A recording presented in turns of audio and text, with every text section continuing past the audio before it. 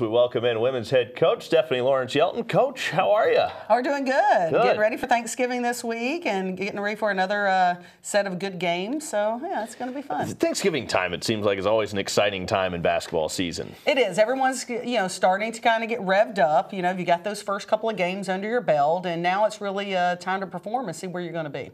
Over the weekend, you guys had a tough test against an Elite Eight team. How'd you feel like you guys did?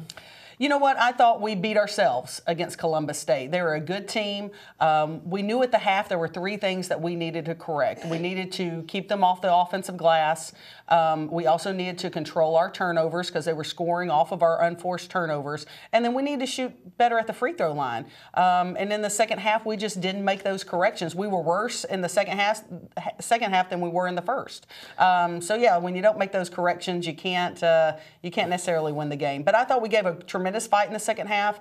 We only lost by 6 on the road to a team who went undefeated on their home court last year. Wow, that's remarkable. And you knew that this year, at the start of the season, there were going to be some growing pains because there's so many new pieces, right? Oh, no doubt. That's where we are in our program, is that we do have those growing pains going on right now. We've got some really good talent, but we're just waiting on some of that talent to catch up. One of your newcomers, Haley Neiman, has made an instant impact. You really have to like what you've seen out of her. Oh, she's the kid that is going to be on the floor. She's going to crash her body into the wall if she needs to. She's that type of player, but she's super talented.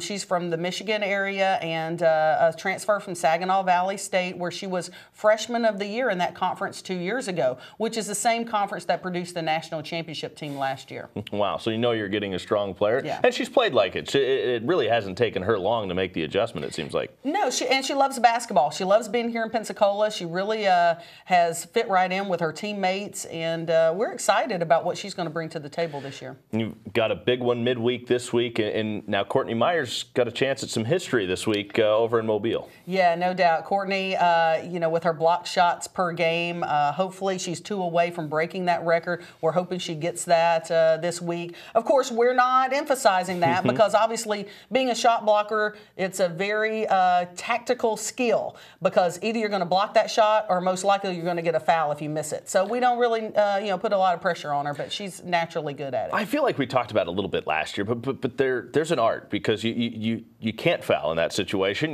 but she stays out of foul trouble while blocking a record number of shots. So where does that come from? Is that instincts, or is there a way you can coach that? Well, LaQuanda Quick, our assistant coach, was a shot blocker herself at the University of North Carolina and in the WNBA. And when she came in, she really taught Courtney how to block shots, but not block them from the player that she is defending. So most of Courtney's shot blocks are coming from when she comes over to help a teammate or when she's in a position to block a player that she's not guarding. So that's kind of where those blocks are coming in, is keeping her out of foul trouble when she's blocking shots in that way. And of course, that helps us so we can keep her on the floor. Well, after everybody's stuffed with some turkey, you guys are going to be back home over the weekend. I say back home. You're going to be home for the first time. You guys have to be looking forward to that. Oh, yeah. Going against St. Leo on Sunday.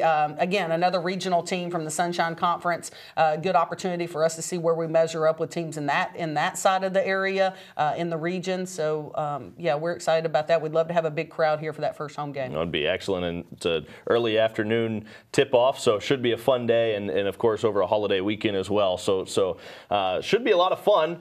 People maybe can get a break from their shopping, come out, watch some basketball. Want to talk about the fact that this team has had different point leaders already through the first 3 games of the season. It's incredible to have that kind of depth, I guess, on your team at this point. It's really becoming a strength. Yeah, no doubt. And this is the same productivity that we saw from last year's Elite Eight team. I thought that was one thing that really made us special last year, is that we had multiple players that could step in and provide big points at different times.